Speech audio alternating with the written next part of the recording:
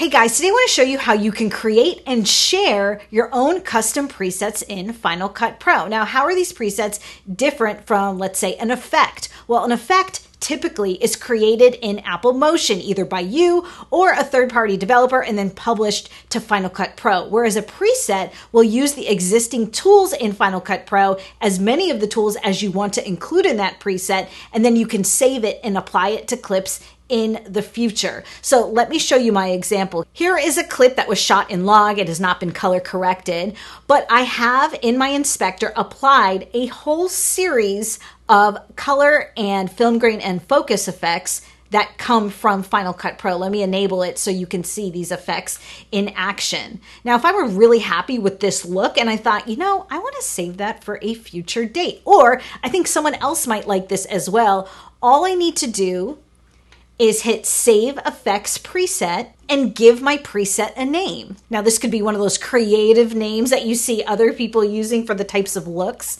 that they create. Or you could give it something more descriptive of what it actually is. I'm gonna give it one of those fun LUT kind of names.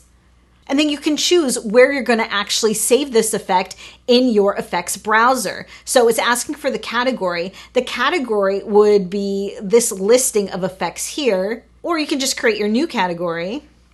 And I'm gonna call mine Jenn's Color Looks. And I'm going to hit create and I'm going to save it. Now, if I go down to my effects browser, here is Jenn's Color Looks, and there is my Friday night mood. I'm going to delete this clip out of our timeline and drop it back in fresh from the browser so it doesn't have any of these effects on it. And now when I apply my effect to that clip, you can see it's populated the inspector with all of the modifications I had previously made. Now, like I said, you can share these effects presets as well.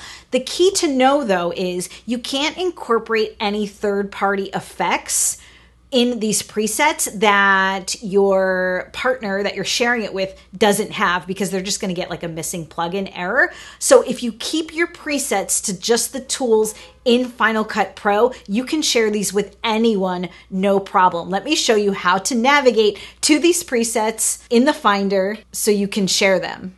All you need to do is right-click the effect in your effects browser, hit Reveal in Finder, and there it is. If we get info, you can see it is a tiny little file that you could literally email to anyone. Now, for the other person to install this effects preset, they need to open their Finder window and hit Command Shift and H to open their home folder. And then they want to open the library folder. If the library folder is missing in this window, just hit Command J to show your view options and select Show Library Folder. Now open that library folder and scroll down until you see the Pro Apps folder and open that. And then there is your effects presets folder.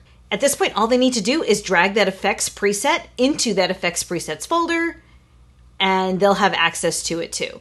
So that is how you create and save and share effects presets in Final Cut Pro. Thanks to everyone who watches to the end. I picked out some other videos I know you're gonna find helpful. I'll see you guys again.